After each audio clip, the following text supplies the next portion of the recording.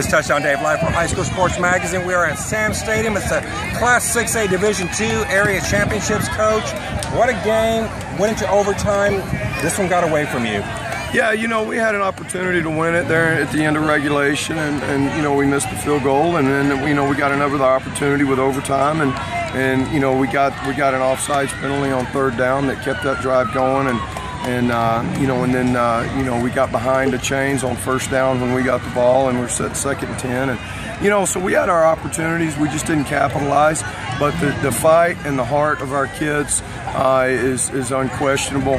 You know, they fought just like I know they would, and that's what they do. You know, some questionable calls, you know, right there late in the game, you know, in the end zone, you know, penalty flew out, and then we had another penalty on this other side. I mean, they led to some scores.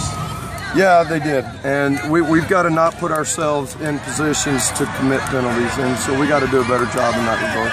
You know, overall, Coach, what can you say about the Mcallen Bulldogs? Last year, y'all were in the bi-district championships. Now you were in the area championships.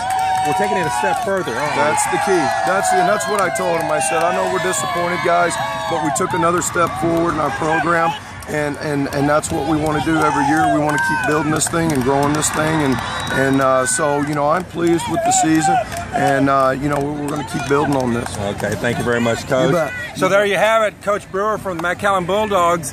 It's a final 29 Mac High. In overtime, they lose to Brownsville Rivera 36. I'm Touchdown Dave live for High School Sports Magazine Game Day Friday.